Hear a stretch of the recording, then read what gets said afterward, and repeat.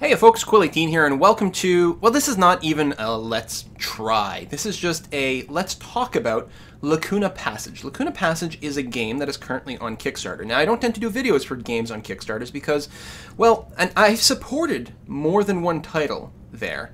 But for every one title that's decent, there's like 100 or 1,000 games on Kickstarter that are just crap, that will probably never get finished.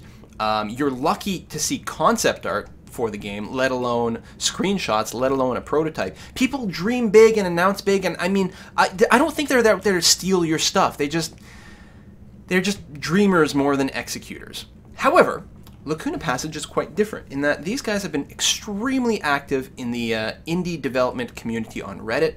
They have been posting screenshots of their work for ages now, and I've been really excited. I love their concept. I love how active they've been, and at this point, I'm quite convinced that they have huge potential to actually get something done. I have no idea if that dust storm is really horrible or not.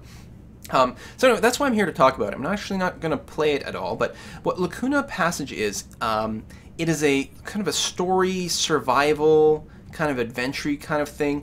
Very, very atmospheric, which is kind of ironic because you're on Mars and there's not much of an atmosphere. You can see at the bottom of the screen you have battery power, you have oxygen to keep track of. If I bring up my PDA here, you can see there's a certain amount of calories needed per day. We have dehydration markers. And also, the actual environment is actually based on surface scans of Mars by NASA.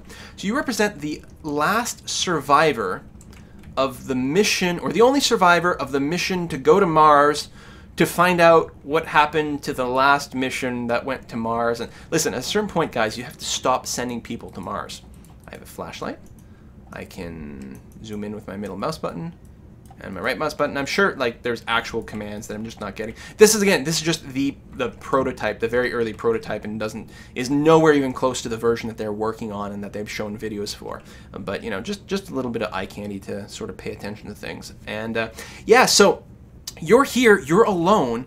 You're running out of oxygen, you're running out of battery power, and there's a huge area. I think it's like kilometers and kilometers and kilometers of space to cover to try to find, you know, remnants of the previous expedition. And see, I'm going to run. It's going to use up more oxygen. I can also hear myself breathing. This particular demo doesn't have much in the way of sound, and I know they want to keep it a little bit low because, you know, space and all that, but I think they're probably going to add a little bit more sound. Anyway, I think it's a cool concept. There's going to be a link down to the Kickstarter down below. Do not feel the need to spend money just because I said so or anything like that. It's just, I really like these fellows, and so I approached them on Reddit and been like, listen, guys, I would love to give you a little bit of press and attention because I think this is a really cool game. And I think it represents the sort of games that maybe would not be done without something like Kickstarter. So that's it. I'm going to go wander off into the Mars wilderness, apparently the Mars night, and probably just die. See you next time, folks. Bye-bye.